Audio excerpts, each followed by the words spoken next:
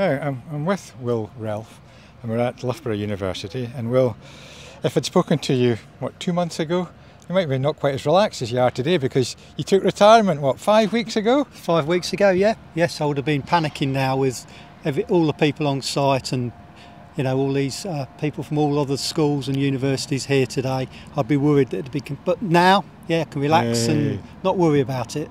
That was you were head man for 8 years here, but you've been here working on Loughborough University for over 30 years. Yes, so sports grounds manager for the last 8 years, but before that I did 25 years, mainly looking after the cricket grounds, developing 2 university cricket grounds, but we sort of developed them over that time into 2 sort of county standard grounds. So yeah, big changes over that time. Yeah, well, I mean, Loughborough University is synonymous with excellence in sport. So, having been here and helped to create that excellence in sport, you must be quite proud of that achievement. Oh yeah, I mean, I've seen lots of top athletes go through here over the years. It's nice to see sport going around you while you're working. Mm-hmm.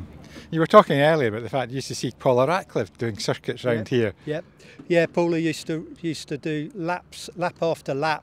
I'd be on the roller for 20 minutes and she'd be, just continually running round the ground, around the outfield. Well, you kept entertaining her while she was going around with on your roller. Yeah. She probably did, yeah. She was probably watching me going, look at that idiot going up and down on that roller. Yeah. What were your particular highlights of your time here at Loughborough? So about 6 years ago we put some drop-in cricket pitches, which was quite a feat to get those in. We had cranes and guys coming over from New Zealand to help us, but that was really interesting. The work we've done in creating indoor cricket nets in the marquee was really good.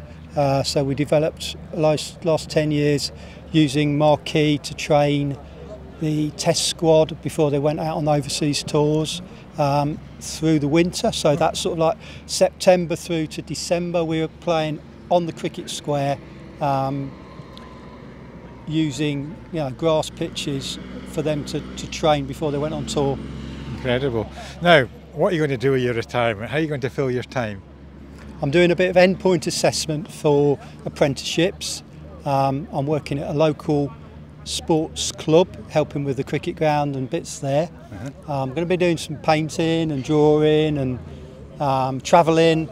So yeah, looking forward to doing lots of different things and having a little bit more free time.